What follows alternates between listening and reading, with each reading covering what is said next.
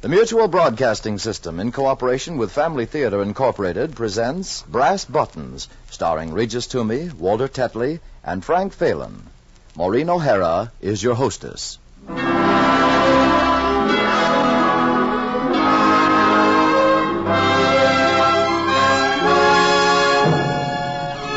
More things are wrought by prayer than this world dreams of.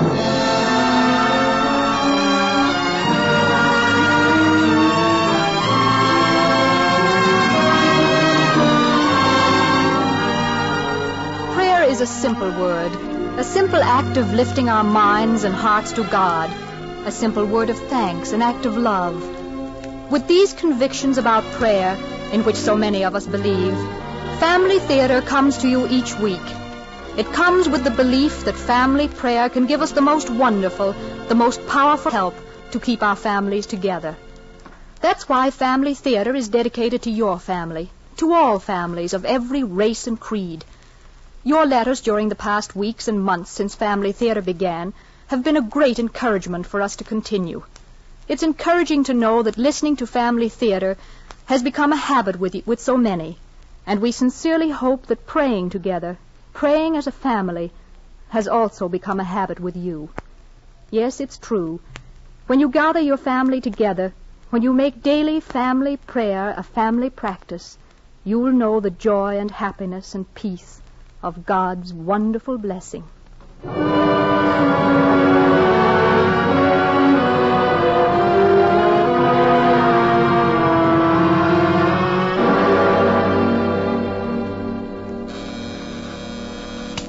Yes? Officer Denton is here. Transfer from the 23rd Precinct. Oh, yes, send him in.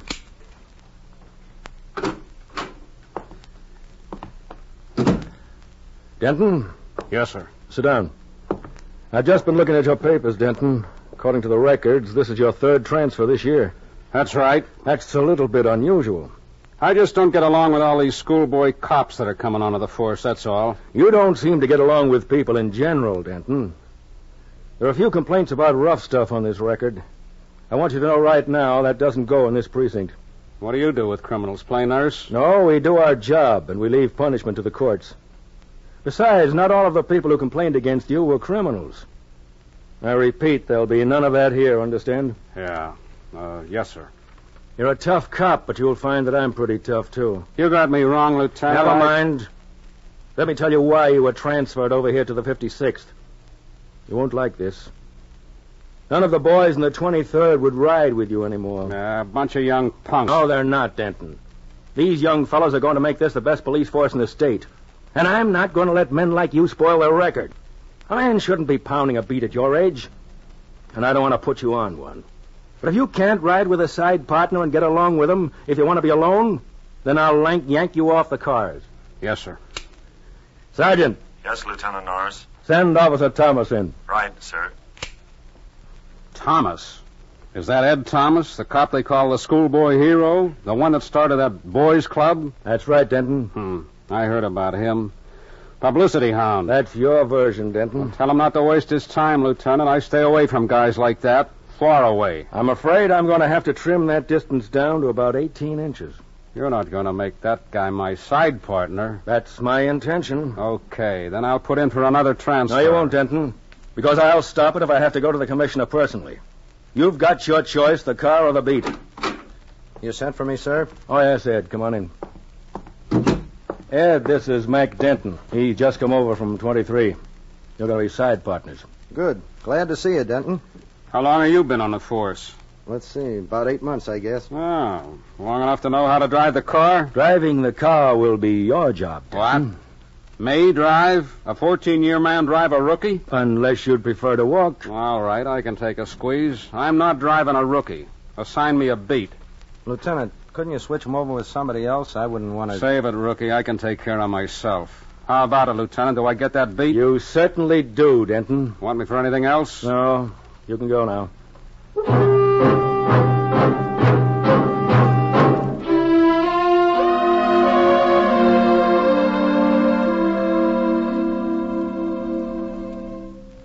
XY squared equals 212. If x equals 7, what does Gosh. XY squared equals the... No, quiet, boy, quiet, till I ask Dad if I can keep you. Gee, I hope he likes you. Is that you, Pop? Yeah. I've been waiting for you. What was that noise I heard when I came in? It's a dog, Pop. He followed me home. Look at him. He's a real pup. Come here. Get him out of here. I told you 100 times not to bring stray mutts home, didn't I? This ain't the dog pound. Yeah, but, Pop, he followed me. I could keep Get him. rid of him. What's that junk all over the table? Well, that's my homework. Can't you find someplace else to do it? You got the whole house messed up. Pound a beat all day, then come home to something like this. Now, you're going to learn to listen to me. Get that junk cleaned off the table. Get that mutt out of here and make yourself useful. All right, Pop. I'll lose the pup. Gee, I wish my mom was alive. Come on, Pop. Come on, boy. Where am I going to lose you, Pop? Where am I going to lose you? You ain't got no place to go, have you? I wish I could go with you. Honest, I do, Pop.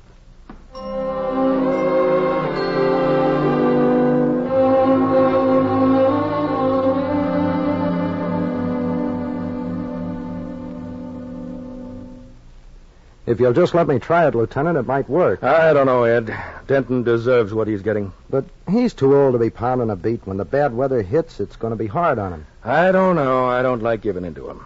You know how I feel about it. He's the kind of a cop that makes some pretty decent people think they hate all cops. And I don't like that. But you wouldn't be giving in, Lieutenant. Look, I'll tell him that I need an old-timer with me, somebody who knows the ropes. I'll say that I made a special request for him. It'll flatter him and at the same time give him a chance to back down without making him feel that he's been beaten. Okay, Ed, okay. His tour checked in just a little while ago. Maybe you can catch him in the locker room. I think you're sticking your neck out for trouble, though. Don't blame me if you have to come back in a week and ask me to take him off. Don't worry, sir. I'll ask him right now. Denton.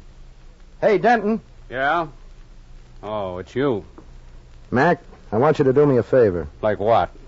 Well, my side partner's kind of new on the job, see, and I don't think we should work together. He should be with one of the older fellows, and, well, so should I. So why tell me? I ain't the police commissioner. I don't run the department. Well, I thought maybe I could ask the lieutenant to change us around, put Jackson with somebody else, and make us side partners, you and me. How's about it? Why? Are you flopping on the job? Is that it? Well, things come up. I don't always know all the answers. And you need somebody to tie your hair ribbon, huh? Well, not me.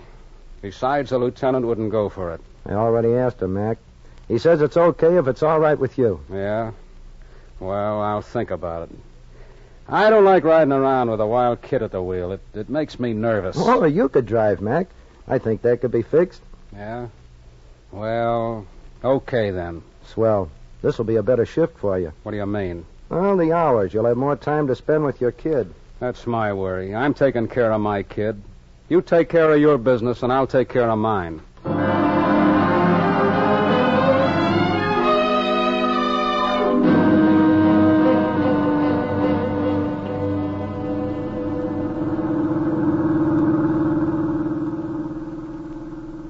Car 19, car 19, Maple and Derby Drive, collision, Maple and Derby Drive, code 3.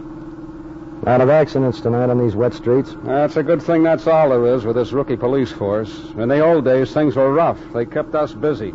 You don't think maybe people are getting a little bit better? Pampering never made anybody better. A lug's a lug, and you're not going to change him by patting him on the back or putting him in a boys' club. Car 27, car 27, 212 Redmond Avenue, Prowler now, 212 Redmond Avenue, Prowler now, 2. There you are, Prowler.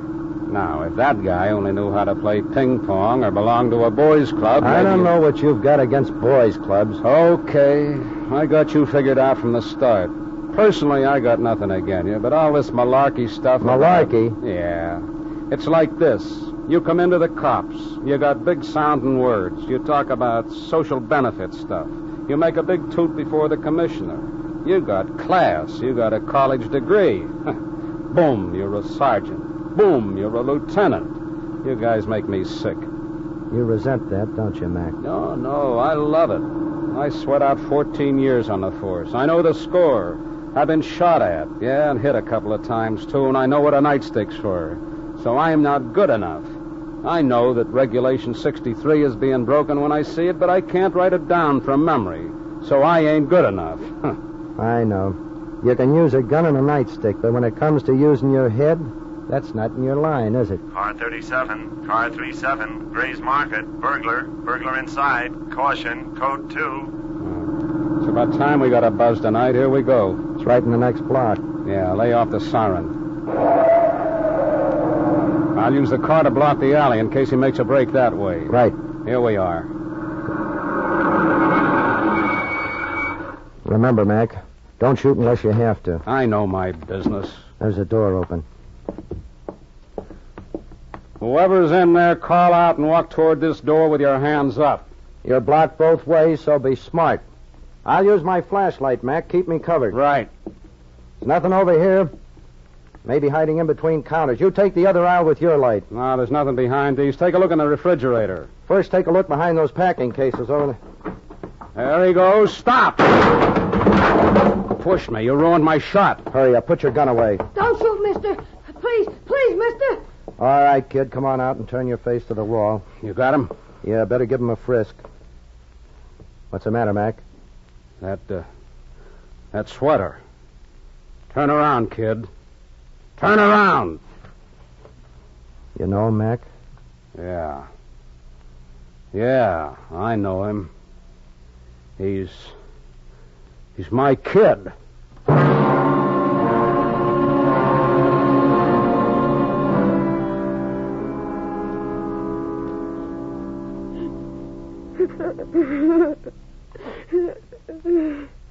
Why don't you stop crying, Jimmy? It won't help now. You know there's a lot to think of. Why doesn't my father come to see me? He doesn't even come to see me. Well, it isn't pleasant for him to see you in the detention home. You know, it might only make both of you feel worse. Don't you think it might be better to wait until you get out of here and then you can meet at home without feeling so bad? That isn't why he doesn't come. I know he's mad at me. He thinks I'm no good. Oh, no. It takes longer than 13 years for a boy to get to be no good, Jimmy. People get over mistakes, you know, and other people forgive you one mistake very quickly when they're sure you don't intend to make it again. My father isn't like that. Oh, of course he's like that, Jimmy. Now, you just be patient and wait and see. The probation officer will see him soon, and then you'll be free to go home, and all this will be forgotten. Will you come and see me again? Sure, Jimmy. Every day while you're here. And when you get out, there's a friend of yours that wants to see you, too, but he can't come here. Who is it? Oh, just a pooch. You got him? You got my pup? Sure. And you'll have him back just as soon as the probation officer gets to see your dad.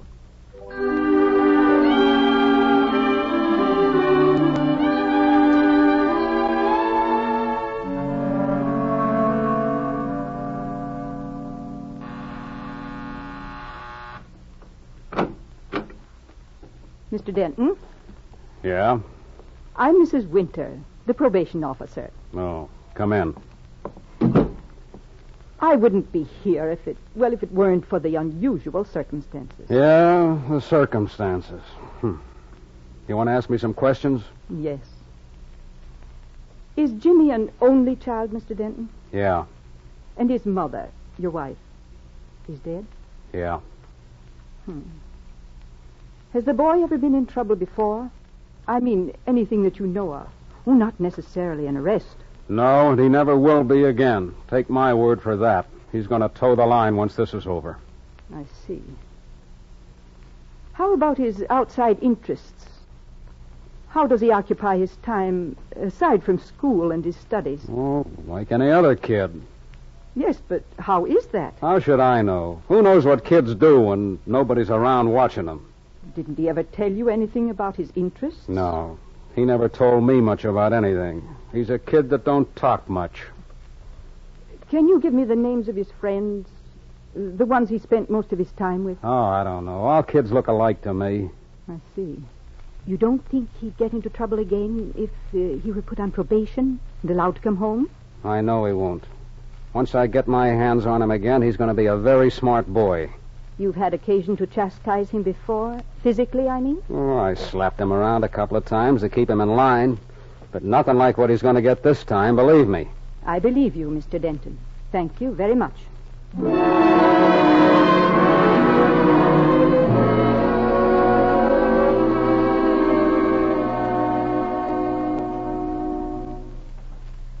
I've just been to see your father, Jimmy. Is he all right? Yes, he's fine. He wants you to come home. I said he wants you to come home. Yes'm. You want to go home, don't you? Yes'm. Are you and your father good friends, Jimmy? Yes'm. He never strikes you, does he? No, he never hits me. We get along fine. Except maybe... Maybe what? Oh, nothing. I understand your mother was a very wonderful lady. Oh, yes, ma'am. You've missed her a lot. Yes'm. Was your father very fond of her? Oh, yes. I'll bet the three of you had wonderful times together, didn't you? Yeah. We used to go to the beach when Pop was off from work. And on Sunday we went to church together. And Mom was always happy on the way from church. She was always sort of happy. Has your father changed much since then? No.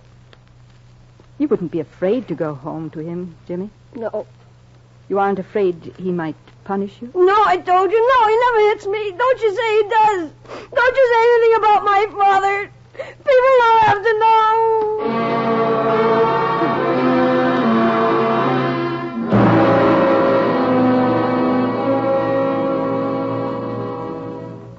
Is Mr. Mac Denton in the court? Yes, Your Honor. Mr. Denton, will you please step up here before the bench? You are the father of the accused, James Denton? Yes, sir. Your Honor. I've been reading the probation report in this case, and while the story of an irresponsible parent is not a new one, it's been especially disturbing in this instance since you've had every possible opportunity to conduct yourself differently. I've always given my boy everything he needed. He had no right to go stealing. And... Why did he steal, Mr. Denton? Because you refused him the simple privilege of having a pet, a small animal. Oh, so that's why he stole. Because I didn't let him have a dog, huh? Strangely enough, the answer is yes. Did you ever attempt to find out why your son entered 4 different stores and what it was he attempted to steal? No, I didn't. Would it surprise you to know that he was after a simple thing like dog food to feed the starving animal? Dog food, Officer Denton. You had that boy so terrified he was afraid to take even the scraps from your own table. How do you know that? Is that what he says? Do you take the word of a kid caught stealing? We take his word for it because from all indications the child is almost completely without desire to lie. He's my kid. And when I get him home, I'll handle him. Yes, he may be your child, but it's the opinion of this court that you have been anything but a father to the boy. I'll withhold any verdict in this case until a solution occurs which will serve the best interests of the child. Until his custody is delegated to some fit person, he shall remain a ward of the juvenile court.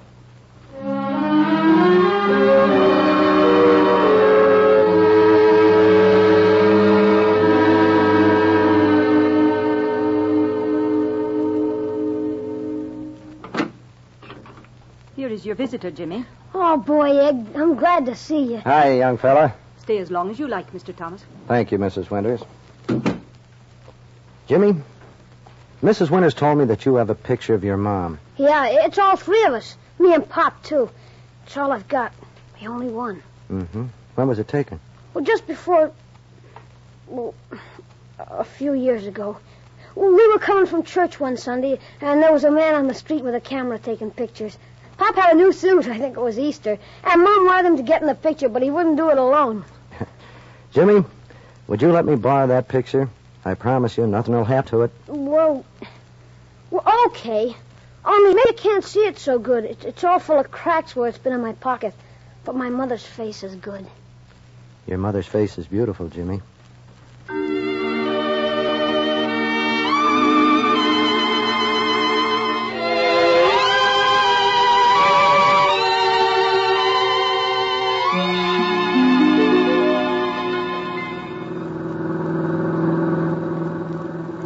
Quiet afternoon, Mac. Yeah. Kind of a day makes you wish you had a family and a nice house to be in. Then you could sit there and read a paper and wish it would rain so you could hear it outside and feel comfortable. Mm-hmm. Kind of thought you'd jump on me for that one and call me one of those poetry guys. I guess I'm getting used to you. You don't mean no harm. You're crazy, but you don't mean no harm.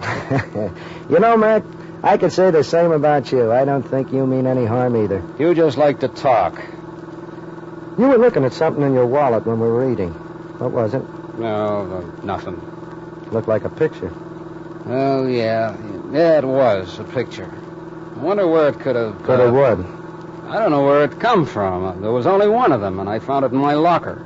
I didn't know I had it. I thought, if I was sure the kid had it, I'd give it to him. What kind of a picture is it? Oh, just a sidewalk picture. Who's in it? Well, my wife, the kid, me, the three of us. Come out pretty good, too. Here, pull up, and I'll show it to you. She was a beautiful woman, Denton. Yeah. She's bent over a little because she's holding the kid's hand. It's a swell picture, all right. Yeah. You look at her the way she's there, you wouldn't think she was going to pass out of the picture in a couple of months, would you? No, she looks fine here. Yeah, she didn't last long. I did everything I could. Put her in a good hospital. Had a nurse with her practically all the time. She never complained. Tried to smile it off. You know how some women are. Yeah, I know. I almost went nuts that last week. The week before she passed out. I guess I must have spent half the time in that chapel in the hospital. Chapel. Did you ever get down on your knees and pray for something? I mean, really pray? Sure, I've done it. For 3 solid hours that afternoon when she was upstairs, losing her breath in the oxygen tent. I'm downstairs, praying. It didn't work. Waste of time. I wouldn't say that, Mac. Yeah, sure. I know. You're supposed to grin and bear it. You see your wife practically crucified on a hospital bed, and you're supposed to grin and bear it. Oh, I don't know. Things ain't been the same. I think I understand, Mac. I haven't put a foot inside a church since... Well, not since after she went out of the picture like that. Mac? Yeah? Look, maybe I'm the last guy who ought to talk like this, but, well, there's a lot of things I can't figure out about life myself. Yeah? But about people passing out of the picture, it's... Well, hey, look over there across the street by the curb. See those sparrows? Sparrows? Yeah, now it says somewhere in the Bible that... Oh, yeah, sure, I know. God's supposed to count the sparrows, is that it? Right, Mac. And not one of those sparrows falls without God knowing about it. Right again. That's just what it says. Just ordinary sparrows. So what? Well, your wife, Mac, you can't say she just passed out of the picture. No? No, she's still there in the picture. Maybe it's a little cracked, dirty, hard to make out, but she's still in the picture, Mac, and she's holding the kid's hand.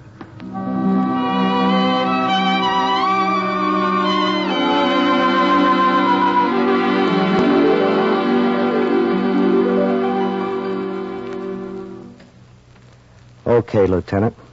Maybe it wasn't strictly according to regulations, leaving the car like that. But we parked for a minute outside the church. Mac, he goes up the steps and walks inside. It looked kind of funny seeing the big guy on his knees. Sweat was pouring off of him, his hands twisting. You know the sunshine, where it came through the windows, was shining real bright on his brass buttons.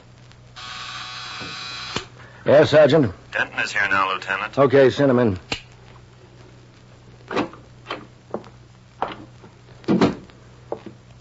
You wanted to see me? Yes, Denton. What's this new angle you got? You asked to be transferred to a beat? That's right.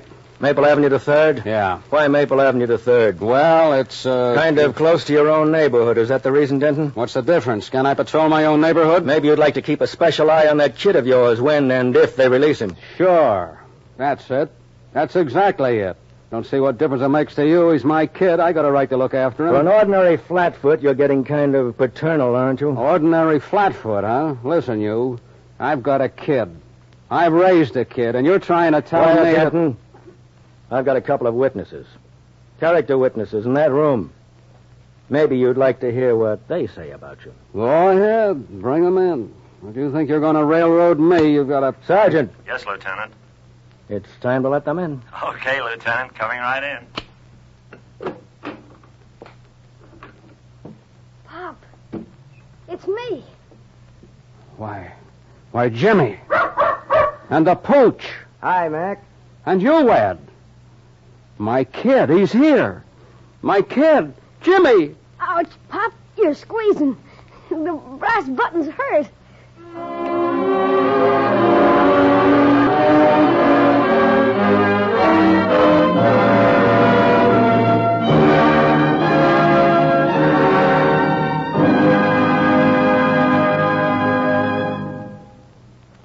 You know, home isn't just a house or four walls or a room. Home means understanding, affection, and love. It takes all these to make a house a home. It means mother and father and children living together and playing together. Yes, and praying together. These are the things that bring harmony and happiness into a house. And when you come right down to it, children reflect the spirit of a home. If there are misunderstandings and quarrels, it's the children who suffer most. On the other hand, mothers and fathers who are companions to their children, who talk with them, sympathize with them, these are the parents who make home life's most beautiful memory. And the best memory our children can carry through life is the memory of a God-respecting, God-loving, prayerful home. This is why, week after week, we say, pray together as a family. Oh, don't be shy or embarrassed about gathering your family together to pray, because the example of parents speaking their faith and trust in God, offering their thanks to God, asking His help in difficulties, will always be an inspiration to your children. So pray together as a family, and you will be together in understanding and harmony, because a family that prays together stays together.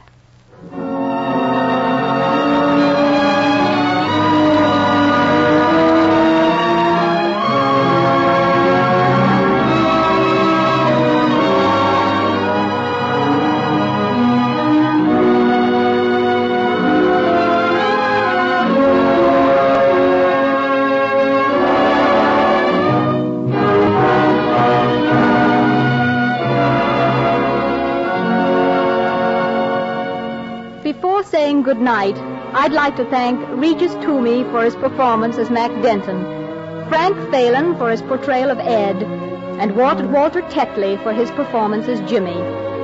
Our thanks also to Joel Murcott for writing tonight's play, and to Max Terre for his music. Mel Williamson directed, and John Ryder produced the program. Others who appeared in our play tonight were Griff Barnett, Mary Kent, Jim Hayward, and Charlie Seal. Next week, our Family Theater stars will be Jimmy Gleason, Edgar Barrier, and Natalie Wood in Descent into Paradise. This is Maureen O'Hara saying good night, and God bless you.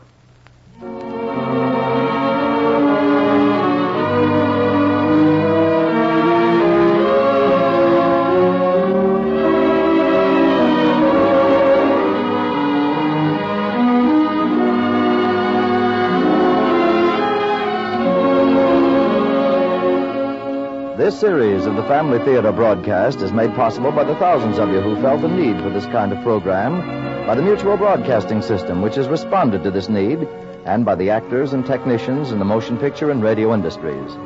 The program is heard overseas through the facilities of the United States Armed Forces Radio Services. Tony Lofrano speaking.